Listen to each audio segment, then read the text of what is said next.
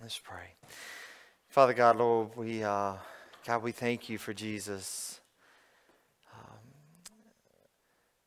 Father, I think sometimes we do take for granted the blessing of the blood, the gift of life, the gift of forgiveness, the gift of being made new.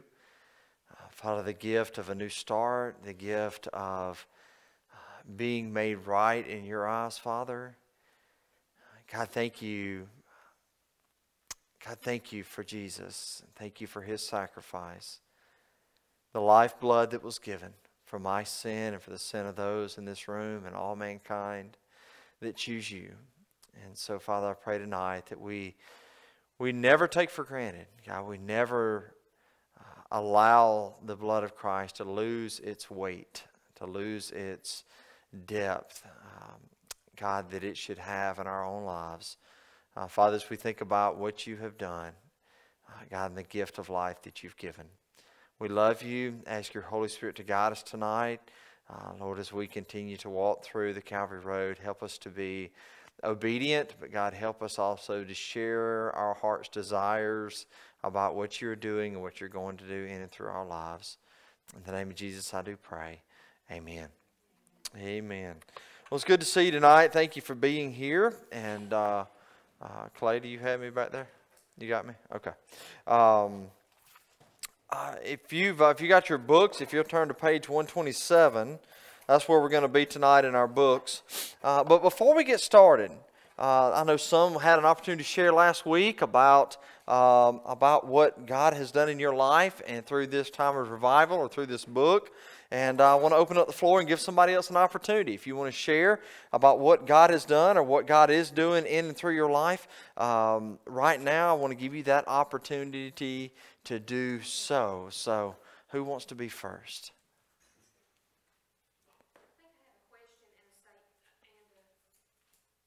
Okay. So, first, I'm a slow reader, and so I'm on chapter 9. You know, despite what we're doing in here, what I have physically read Right. is not Right. there. Okay. Yeah. But, like, when they talk about, you know, the speck and the log, you know, speck somebody else's on a log in yours.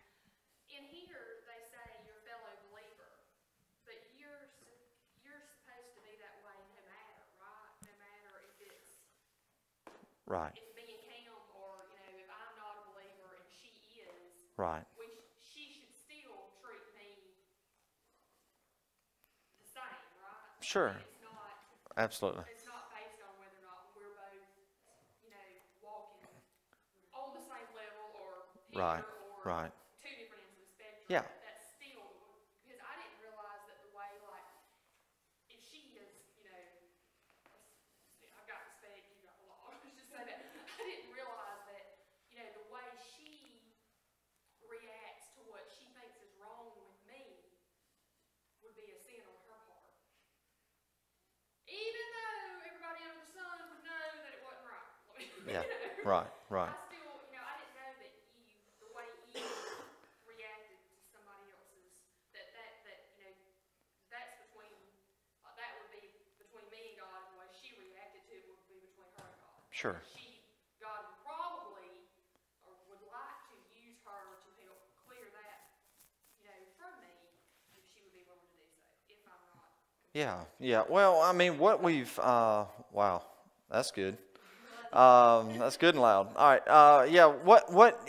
The whole thing is, it's a believer to believer. Okay. And the reason for that is because we're not. It's not that you're judging someone, but it's the fact of expecting someone that's not a believer to respond like a believer is not even on the page anyway. So you wouldn't even confront somebody about that. So I'm saying. And so what he's referring to is a believer to believer. In confronting someone that, in other words, the log and the speck situation. Is between two believers. It's not necessarily between a believer and an unbeliever. But yes, the purpose of that is the reason. And was you here that night? We talked about all that. Okay. You know, of course, is to number one, have compassion, but also deal with your own sin that's in your own life. And go ahead. But if you're, you know, if you're dealing with somebody that's not, you know, necessary participant of, you know, trying to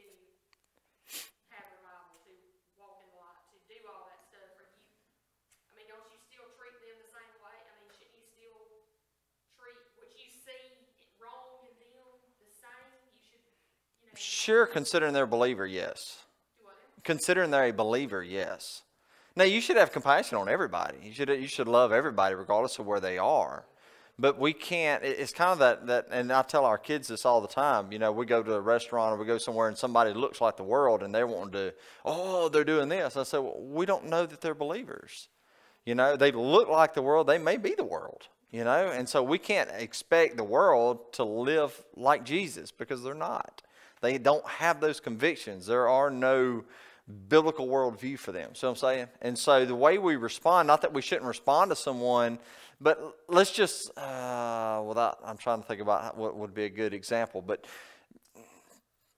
if you were going to confront, the odds of you confronting someone that is a non-believer, unless they're a family member, unless they're someone that's really close to you, and you got a concern for that, the standard is different because they don't have a biblical foundation to work from. There is no being made right with God based on their personal sin. It's they need to come to God because Scripture tells us if you're not a child of God, you're His enemy. And so there's a different perspective on that situation. I'm trying not to get way off deep in a hole, but so am I kind of guiding in that direction of where you're? Yeah, I think I was kind of thinking of it wrong, but maybe still in the right sense. If you don't, like if you, let's just say that you're not dealing with a believer. Right. Still, the way you look at what you think that they are doing or have done or whatever that is the spec, it's still, that's between them and God and how you respond to That's right. that. That's right. Yes. Is, you know, Yes. respond if you've got resentment and, you know, I think you're an idiot and all that stuff. Well, I'm not, that's sin on my part. Right. Right. And Yeah. Yeah. what she's doing, if she wasn't Right. a believer, that's not really Yes. my problem. That's right. That's right. Yeah. That's Right. what she said. Yeah. That's That's what I'm saying. right. No matter if we were both Yeah. non-believer or whatever. Yeah. Yeah. Yeah. Your heart should be made right with God regardless of what someone else is doing. That's right. No matter if their faith. That's right. Wherever Yes. they are in the That's right. That's right. Yeah. Yeah. next. All right. All right. Testimony, something God's done in your life or something God's doing in your life? This book has really opened my eyes to things that I never saw as sin. Okay. I think that, and I know sometimes we talk about sins of omission as well as sins of commission, things that I do wrong that I shouldn't do, but things that I don't do that I'm supposed to do. And it's really said, hey, look, you might not have thought this was a sin, but it really is a sin. Yeah.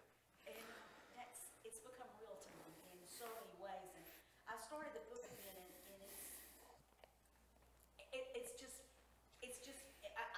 just is. Sure. I mean, I don't know how to explain it, but it's just so real. And it was real when we went through it, but it's even realer, if that's a way Yeah. to say it. Yeah. Yeah. It touches me in such a different way. Sure. Sure. Amen. I'm just so thankful Amen. that this gentleman had the foresight and was led by God to do this. Yeah. Yeah, absolutely. Yeah, absolutely. The book is very powerful. It goes back to what we've talked about before.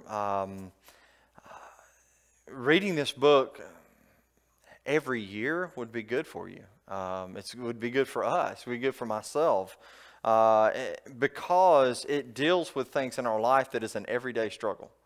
Sin. And being cleansed of that and knowing how to walk in a place of brokenness, knowing how to continue to be in a state of humility and those things, which is all center part of the Christian faith. It's all about being who Christ has called us to be. And of course, if we can't get us out of the way, God can't do what He needs to do because we're the problem.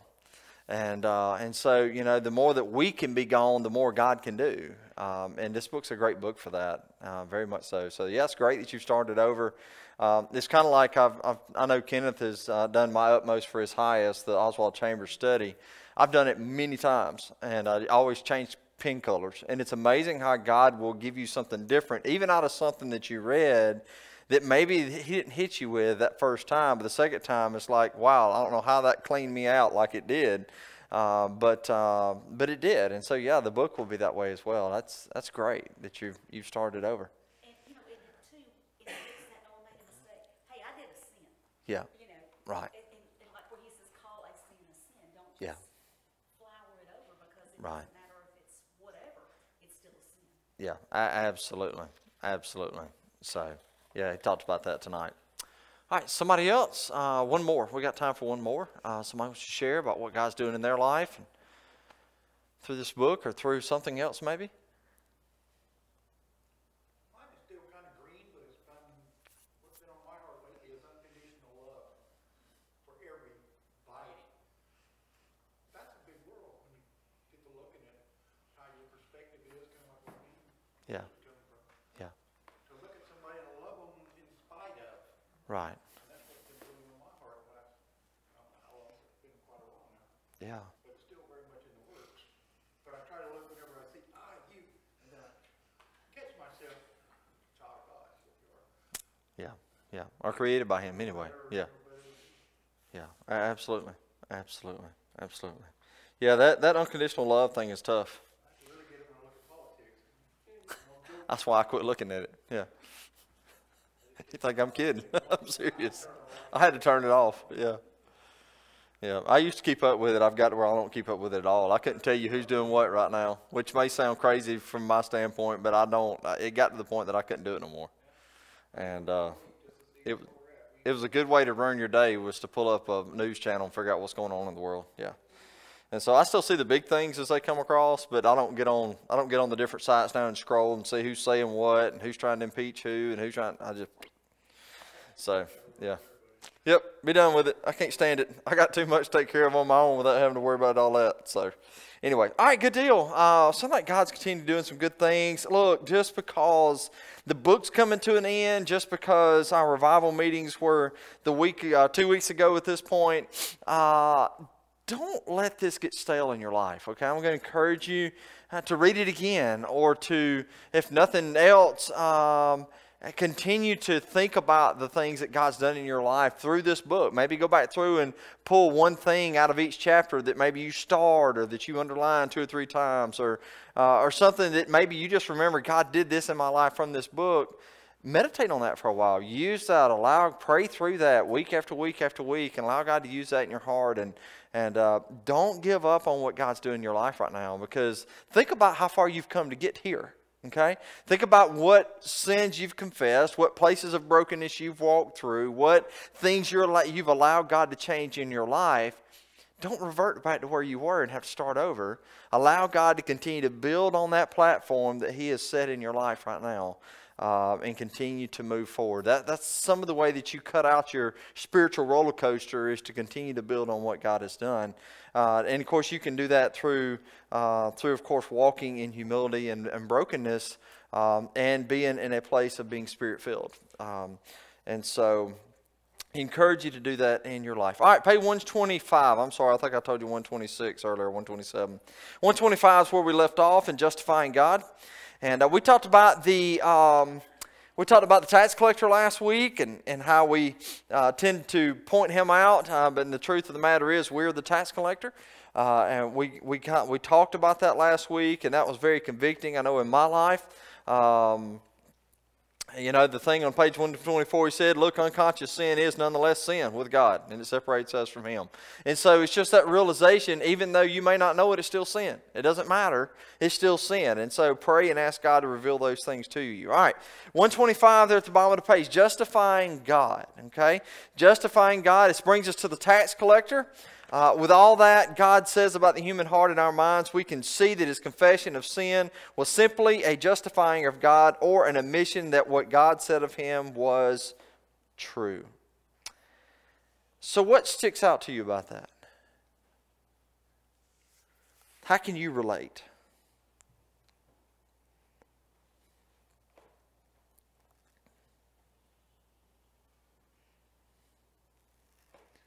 The truth of the matter is, it's true about ourselves, right? We're just like him as well, all right? The human heart is wicked, and we talked about that last week. And it's one thing to talk about it. It's one thing to say, yeah, I know that, but it's another thing to settle that, okay? To understand that the sin in our life, the justification of our own human heart and our minds, is in fact true of what God says about it, okay? Perhaps the Pharisee had not used to believe that what God said about humanity was really true of him, but the Holy Spirit had shown him things in his life that proved, top of page 126, God was right. And he was what? Broken. Not only did he justify God in all that he had said, but he doubtlessly justified God in all the chastening judgments God had brought upon him. So what about that? What's the difference there? What's the difference? We kind of get a clear picture there of the difference between the Pharisee and the tax collector. What's the difference?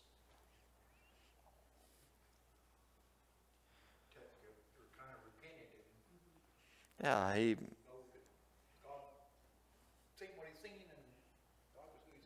Yeah, absolutely, absolutely. He recognized the sin that God said was there, and instead of pushing it away like like it wasn't, he accepted it, and it brought him to a place of what? Brokenness, right? Yeah, he was absolutely broken over what God did. Nehemiah said, "Yet you have been righteous in all that has come upon us, and you have dealt faithfully, and we have acted what? Wickedly." That's still true of us today.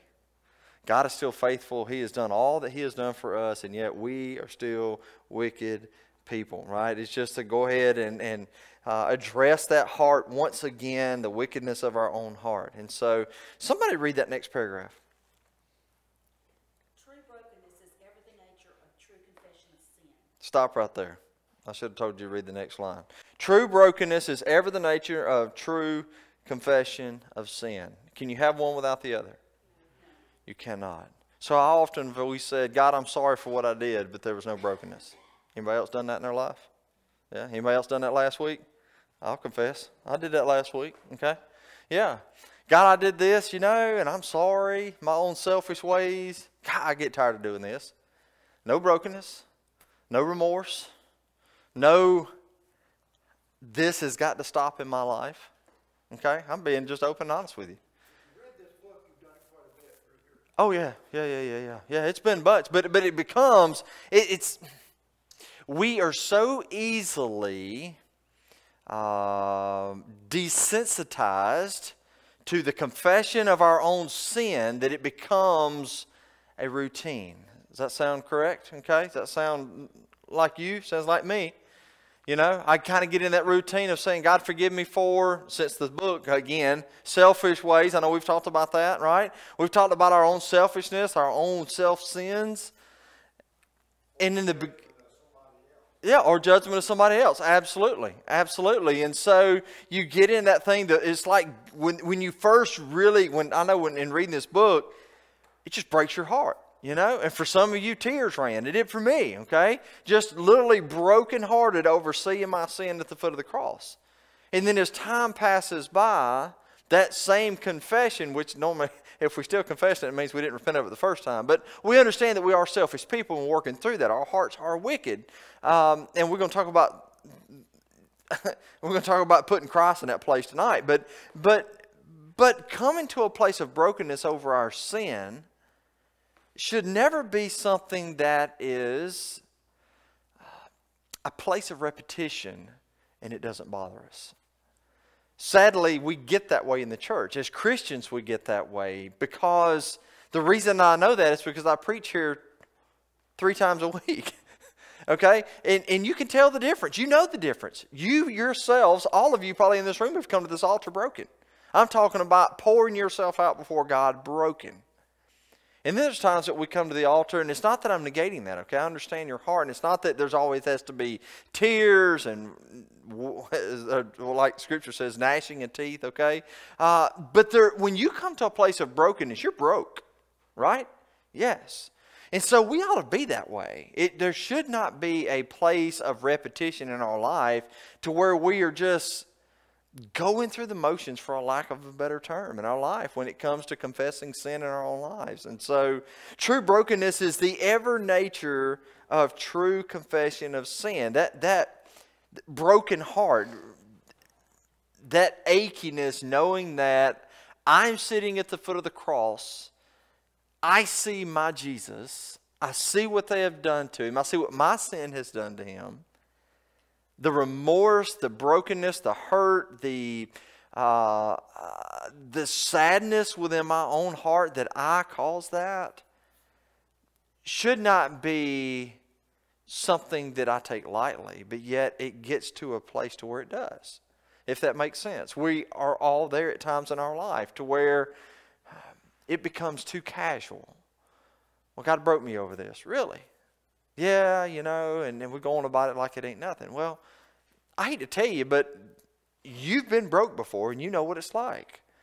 I've seen you broke. God's seen you broke. You know what it feels like to be broke. And so when we come to a place of confessing our sin and repenting of our sin, true brokenness should be with that. Now, whether or not whether or not that's an emotional state or not is irrelevant, okay? But it is the place of true, aching, repentant, just in a place of awe of who I am and what I have done before God. Every time I confess my sin. And I think the only way we can do that, and he's going to talk about that, the only way that we can do that is to put ourselves continuously at the foot of the cross. Because that's the only thing that really gets my attention. I don't mind telling you, okay? I have to go there in my own mind, in my own vision, on my knees before God, however it is. Look, a lot of times, when I pray, a lot of times I'll pause at the beginning. Y'all probably notice that. I don't say nothing for a minute or two. I'm trying to take myself to that place. I'm trying to visualize that in my mind. I'm trying to take myself to a place of seeing God and talk to Him that way. And so, as we confess our sins, as we come to Him in this place, we need to recognize what true brokenness is. And it's not something that we just talk about. It's something we experience. It's something that we walk through. And it's something that should never be casual in our life. Okay? Go ahead, Sarah Martha, read the rest of it.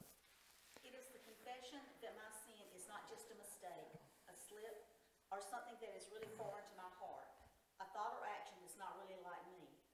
It is something that reveals the real I. It shows me to be the proud, rotten, unclean thing God says I am. It is really like me to have such thoughts and do such things. Okay. That says casual all over it. That says content. That says what? I'm just going through the motions, right? Yeah. That's exactly what he's saying. It's the confession of my sin it's not a mistake. It's not a slip up. It's not something that is foreign to me, right? It's not something that's just not like me. It reveals who I really am. It reveals the core of who I really am, the heart that I really have. I love that. Well, I hate, but I love the way that he writes this. It shows me the proud, rotten, unclean thing God says I am. It really is like me to have such thoughts and do those things. You've been there? I can't believe that. I can't believe I said that. I can't believe I thought that. I can't believe I put myself in that situation. Well, we should believe it because that's the depths of us. That is me, okay? Remember, me's the problem. John's the problem. In this relationship, John is the problem, okay? I talk to God often about that. I wish you could make John go bye-bye. Just take over, right? I wish I could. I wish I could pull a lever and make it gone, right? And it would be easy to do that, but God didn't create us that. He created us to make our own choices.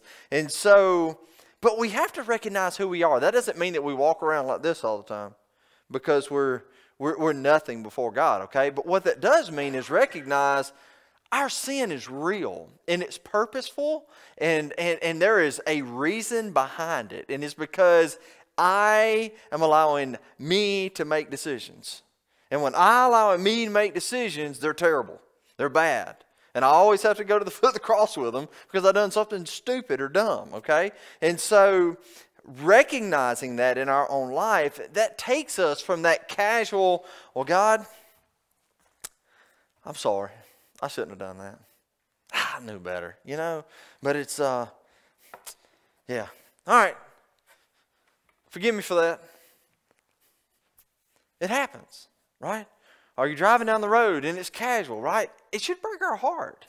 It should break our heart. It should be that thing of understanding that is our own selfish pride, our own driven self, the thing that God is trying to take out of us. That is that old self, as Paul says, okay? We're supposed to be putting on the new self, not the old self. And so when we sin, that is allowing the old self to peer itself out, okay? All right. Somebody else, somebody want to say something about that or add to that? Or do we all just need to gather at the altar? I kind of feel that way. Sir? Yeah, absolutely. It's by God's design, and that's wired into us, you know. Yeah, Let's see how many years back since been Jesus is on the cross. That has never left each soul that is born every day. yeah, Wired in there, yeah, and that's where you meet God at. Where you understand where Jesus was at. Like you said, when you're broken at the foot of the cross, everybody goes through that, yeah. hopefully. Sure, sure. It's never going to be removed. We're never going to callous over, well, I take that back. We have calloused over a lot of it through generations of what sin has done in the world. But it's still wired in there, hardwired into our soul and into our hearts Yeah, that we seek out Jesus Christ at the foot of the cross. sure, You know absolutely. what it really means to Yeah. seek him out. I remember, Yeah. you know, okay, Yeah, he got up on the cross and died for me. But when you really put yourself there, yeah. it's a lot different. Yeah, absolutely. I talked to a guy, I kind of got a head start on y'all, already know who my one is. Talked to a guy this week about that hole in his life. And, you know, trying to make a connection there because I know that it exists. It's real. That hole, that natural draw to something, okay? And we all have that. And some of you, just like, I come up in a household and you know that how I was raised, okay? But I also walked away from God. And I also knew what it was like to long for Him again, okay? And so, and to be so far away from Him. And so understanding that, I tried to fill it with all kind of stuff.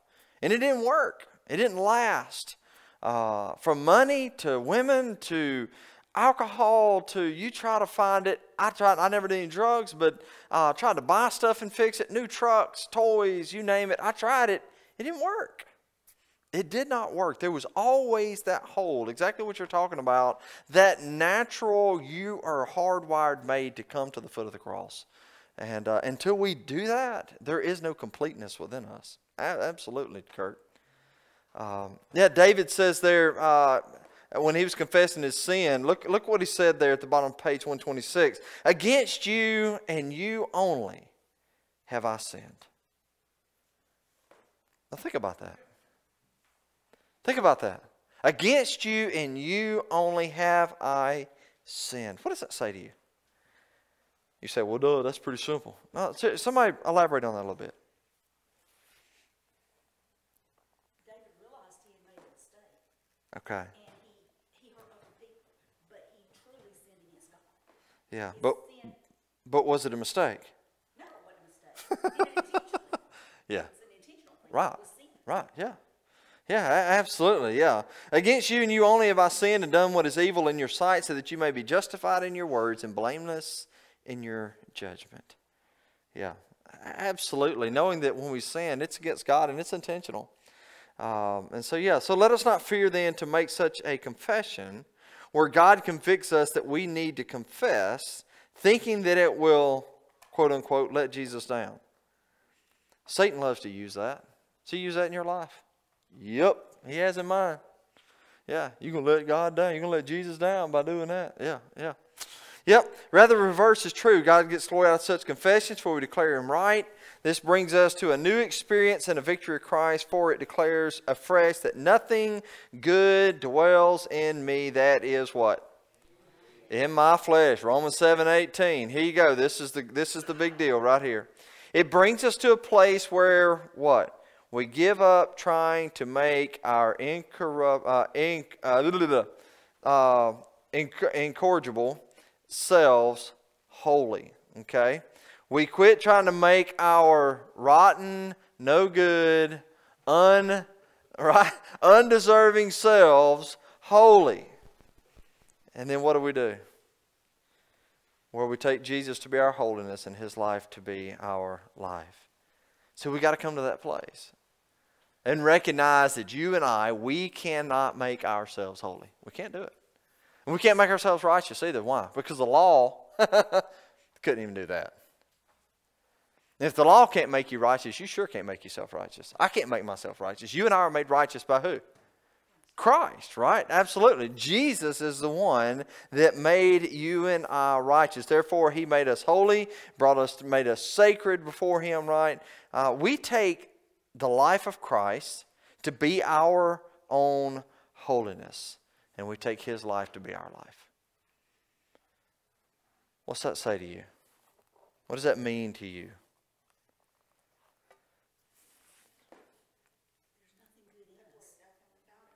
Yeah, we're nothing without him. There's nothing good in us. Yeah. What else?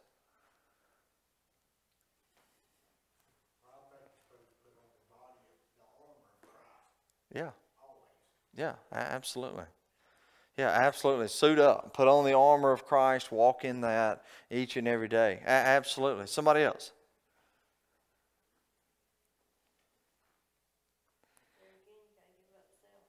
Yeah. Yeah, you come to that place, and that's that place of saying, okay, I can't do this no more. That's that place saying, I've tried and I just can't do it. I can't keep up. I can't make myself appear clean before God. I did that for a lot of years. A lot of years.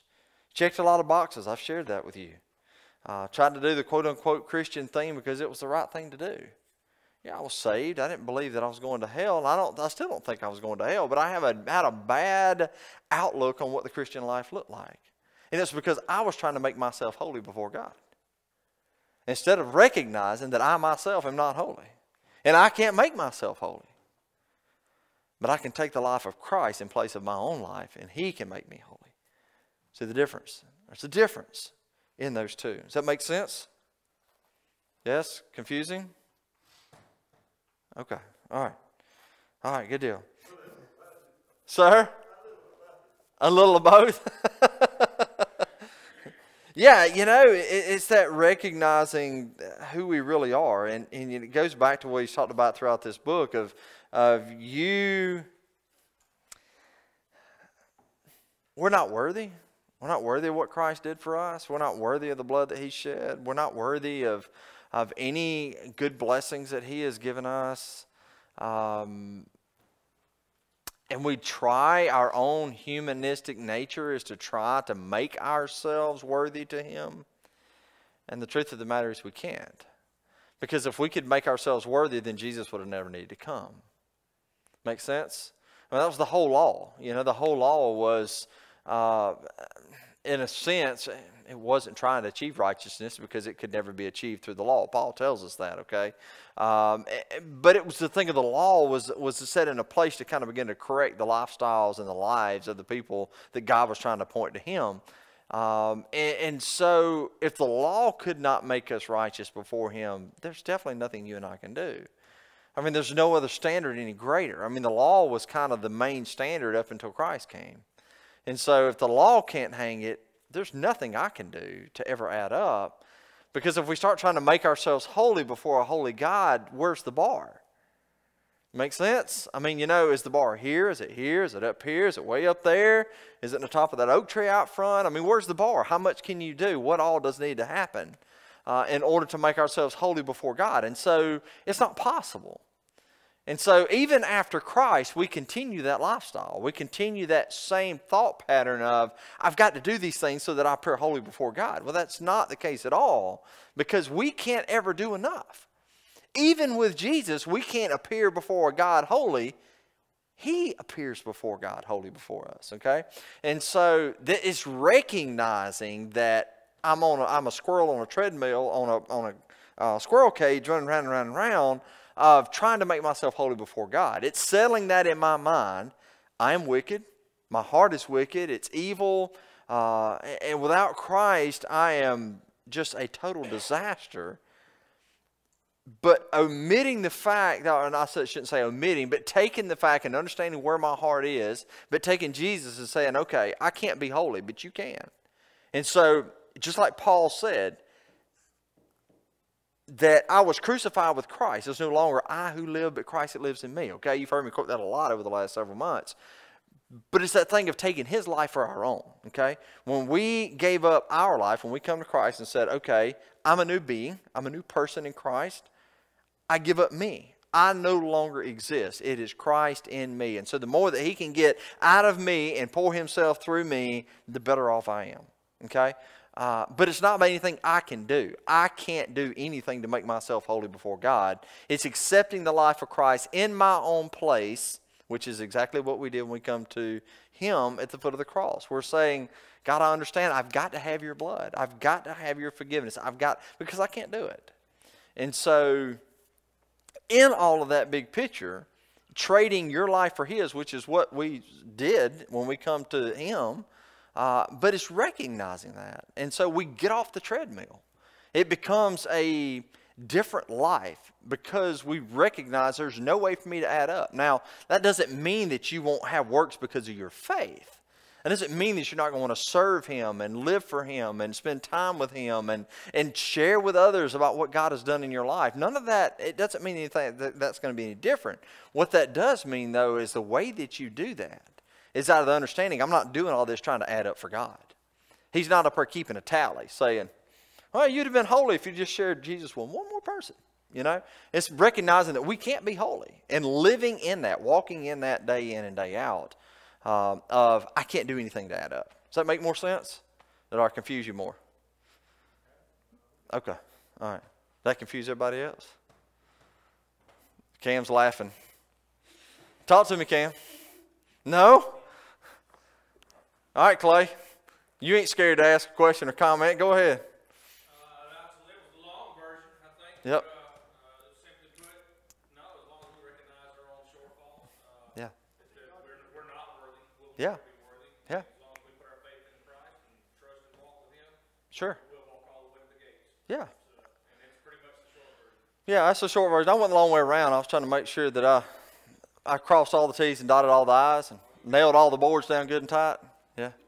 So, did I confuse anybody? If I did, I will try to do a better job explaining. Because that's big, okay? You need to get that. Because I lived a lot of my life thinking that I had to add up. Thinking that I had to do these things in order to be accepted before a holy God. And none of that exists. None of that is biblical. Go ahead. I do believe that for any person that calls himself a Christian will never be confused as anything different. Right. If they are ever confused of being something different, then it's probably time to check yourself. Yeah. Because it's a long walk that can turn into a very short walk. Yeah. You know, but I think that no one can ever be dismissed from being a Christian because when you're a Christian, your fruits shine. Yeah. And Yeah. people know immediately when they meet you if you're walking with Christ and for Christ. Yeah. But if someone walks up and meets you and cannot recognize you as a Christian right off, and I have that issue myself because I'm a little rough around edges, but 5-minute conversation, hopefully I'll bleed onto them. You know? Yeah. Yeah. That's just my thing. You know? Sure. Sure. Sure. Yeah. And God's continuing to soften those edges. And more and more each and every year. Yeah. So getting that right, understanding that it's not a continual process of trying to please God in order to make yourself holy before him. Okay? You got to nail that down. You got to understand his blood at the cross. You traded your life for his. And that was the end of it. Okay? Now, everything out of your life that blossoms from that is out of your love for him and desire to live for him and the Holy Spirit flowing through you, changing your life to be more like God. That is the sanctification process, okay? If you're still trying to make yourself righteous and holy before him, you need to go back to the foot of the cross. And you got to settle it there, okay? If you're still trying to be holy and righteous before God, then you need to go back to the foot of the cross and settle it at the foot of the cross and get it right. Okay, that's why Paul talks about working out his faith with fear and trembling, okay? Wanting to make sure he had it right. Wanting to make sure he understood grace, okay? Wanting to make sure that he understood trading his life for the life of Christ, okay? That's that whole, I was buried in death, right, with Christ, and I was raised in his life, okay? So you get that picture of, I died. We had, I'll tell you this story real quick. And I may have shared this story. It's funny because Barry told me, he said, imagine being somewhere 20 years. You've told every story you have know at least 2 or 3 times, and you never remember what you tell. So I've only been here 2 years, and I don't remember what all stories I've told. So if it's a story you've already heard, I'm sorry. But it makes a great point, okay? Many years ago, Dana and I had the privilege of housing 2 young ladies from Uganda, and they became our daughters, okay? Literally, they stayed with us for a good long time. I say good long time. Over the period of time, we love them. If we could have adopted them and kept them at our house forever, we would have. But the thing with them in Uganda, when they came to Jesus, they got a new name. Kid you not. Whatever your birth name was, no longer existed. They literally gave you a brand new name. Why? Because they literally took it literal that when you traded your life for Jesus, you was no longer the old person. Okay? And so if I was born John, then I was given a new name at my date of salvation because I was no longer John. I traded my life for that, okay? It makes a great picture, right? It's trading your life for the life of Christ. You got a new life in him, okay? Make better sense? That was probably a great illustration. If I'd have told that 10 minutes ago, y'all probably could have got it all, right? So anyway, sorry. I try to explain, and sometimes I over-explain. I apologize for that. I just want to make sure there's no confusion if I possibly can. So, all right. Anything else on that? All right, we'll take a test on that next week. Just kidding. Kind of. But the tax collector right here, bottom page 27, peace and cleansing, okay? Anything that you underline, I know I've been talking for the past 40 minutes. So anything that you underline on the bottom of page 127 to the top of page 128. In that last paragraph, Okay? at the bottom of 27, would you never come to the position of brokenness, but that God shows us the divine Lamb on Calvary's cross, putting away our sin by the shedding of his own blood. And then that whole paragraph and then the next one too. Yeah. Yeah, I pretty much underlined that whole page. So, yeah, I mean, absolutely. Yeah, we never come to a place of a position of brokenness that God doesn't show us the divine Lamb on Calvary's cross. We've talked about this, and I know that I've beat this in the ground over the last 12 weeks. You need to spend time in your mind visualizing the foot of the cross. And you may have to watch. Look, I know that the movie, The Passion of the Christ, is not a real depiction. It's the closest thing I think we got that we can see. All right? I know there's some faults in it here and there. Get past that. But even if you need to go sit down and watch that movie again and recognize, visualize the best that you can your Lord and Savior, not Jim Caviezel, your Lord and Savior on the cross for your sin. And settle it, okay?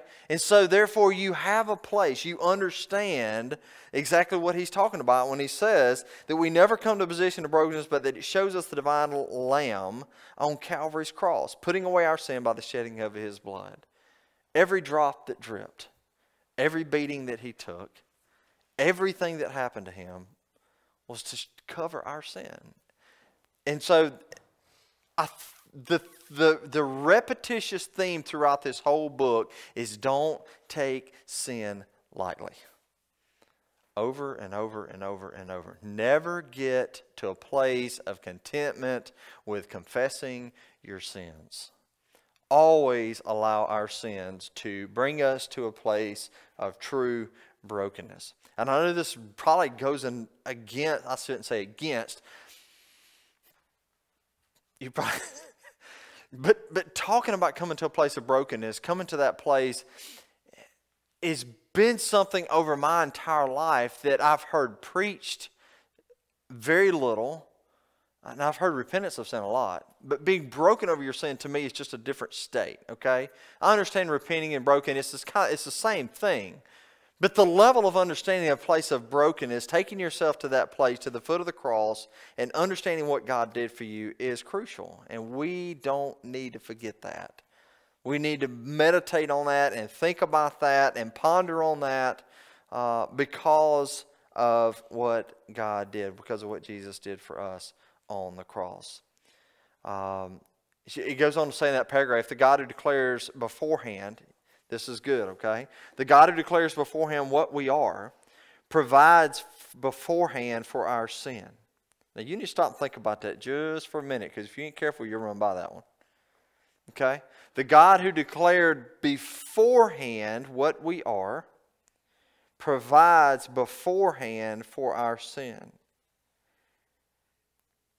Jesus was the Lamb for our sins from the what? In him who bore them in meekness, my sins are finished. What is that saying? What's that paragraph say to you?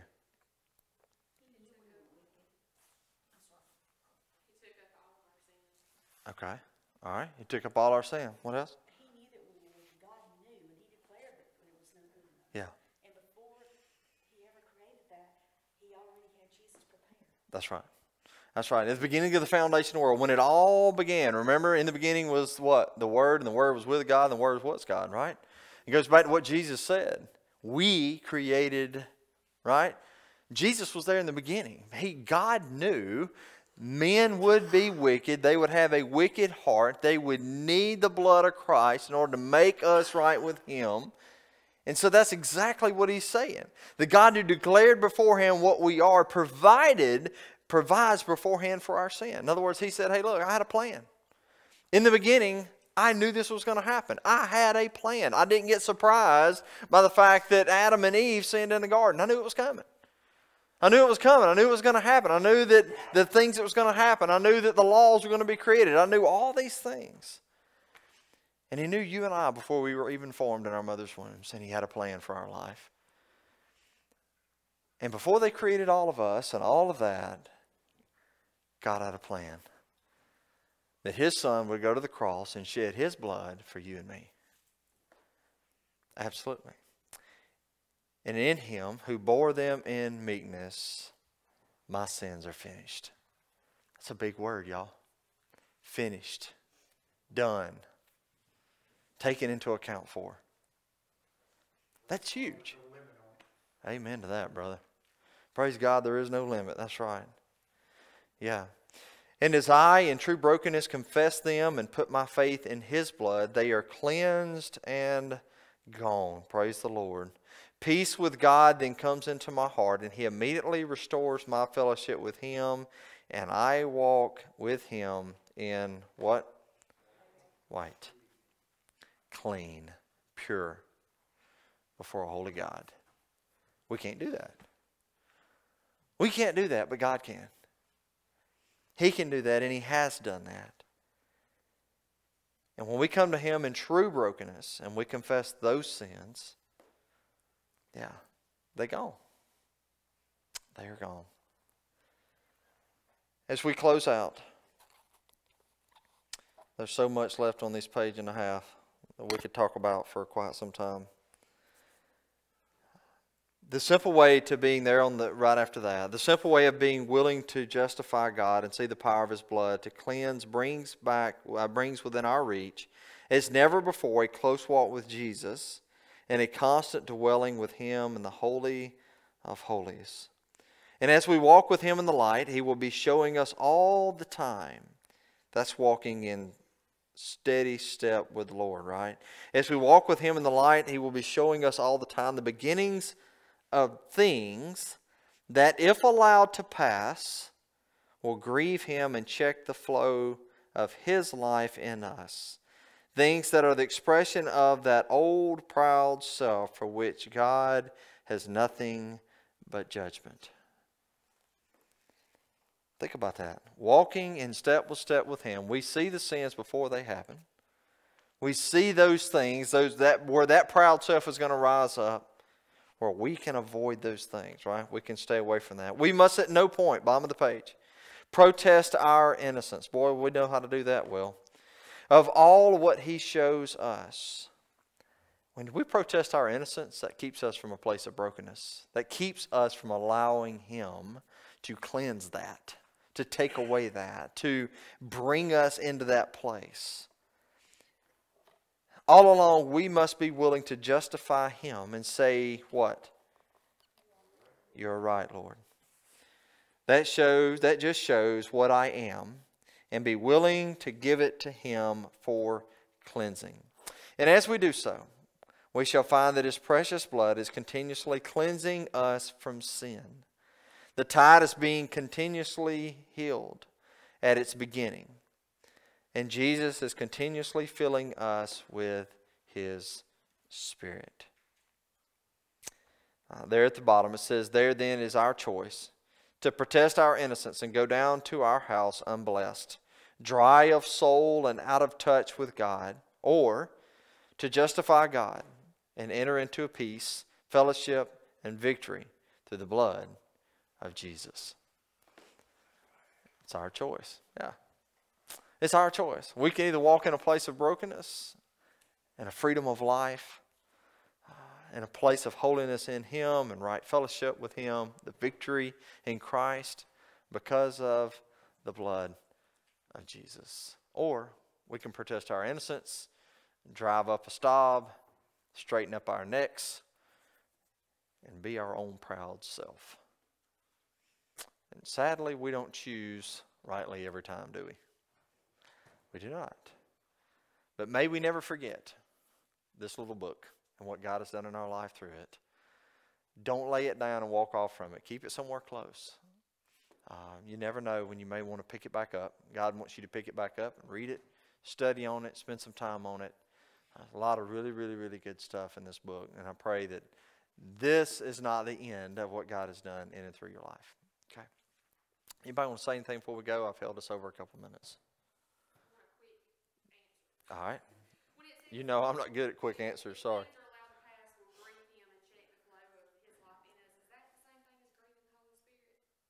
Do what? Read that again. Where are you at? On 128. Yes. Last paragraph. Yes. As we walk with Him in the light, He will be showing us all the time the beginnings of things that, if allowed to pass, will grieve Him and check the flow of His life in us. Yes. Yes. That is correct. Yes. Yeah, He begins to show us all the time the beginnings of things that, if allowed to pass, will grieve Him and check the flow of His life in us. Yes. So He shows us those things that will grieve Him, which grieves the Holy Spirit too. Okay. And so, yes, that's Him showing us our sin, showing us our life, showing us the things that are coming up. We've all seen those where we're getting involved in something, or there's something at work, or there's something in our home, or there's something that's, whatever the case may be, that's coming up, and we know how our old self will react. And so as we walk step in step with Him, we see that. God will show us that before we step in the middle of it and have the opportunity to sin, okay? It's that foreknowledge of, hey, this is coming. And we see that. We know that. It's just like someone saying, so-and-so is going to call you on the phone and have a conversation with you. Well, if so-and-so is tend to be a problem in discussion with you, you know when you get on the phone, they're going to be a problem. And so what do? You dread it, right? Yeah, I do. I don't do confrontation well, okay? And so, yeah, so I begin to build up a shield. And so God gives us that ability in our own lives as we walk step in step with Him to see that forthcoming sin, that forthcoming self blossoming out, because, hey, normally in this situation I would run my mouth off, or I would fill in the blank whatever it is that I would do.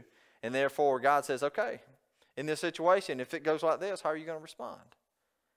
And you have a time to be able to check yourself, so to speak, to hopefully keep yourself from walking in the way of your old self. And so, yeah, and grieving the Holy Spirit. So, does that make sense? Okay. All right. Anybody else? All right. Well, let's pray. Father God, thank you.